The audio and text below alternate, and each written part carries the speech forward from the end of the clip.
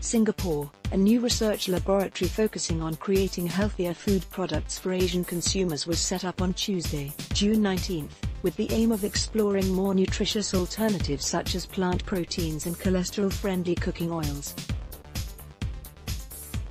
Jointly set up by agribusiness group Walmer, the National University of Singapore, NUS, and the National Research Foundation, NRF, the 110 million Singapore dollars facility will be one of the first to conduct research on the dietary preferences of the Asian population to help tackle lifestyle-related diseases such as obesity and diabetes both in Singapore and the region.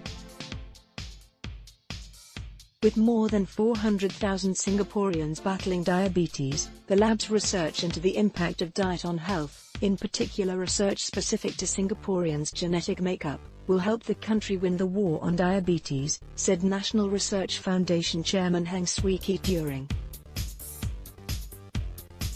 the launch of the lab.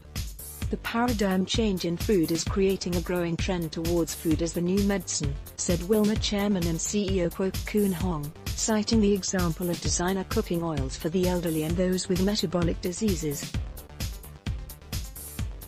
The Willard News Corporate Laboratory will also look into designing greener technologies for the production of consumer products used in industries such as food and nutrition, as well as flavors and fragrances. It targets to develop 11 healthier food products, and train more than 60 researchers and PhD students in food and nutrition as well as synthetic biology-related industries over the next 5 years.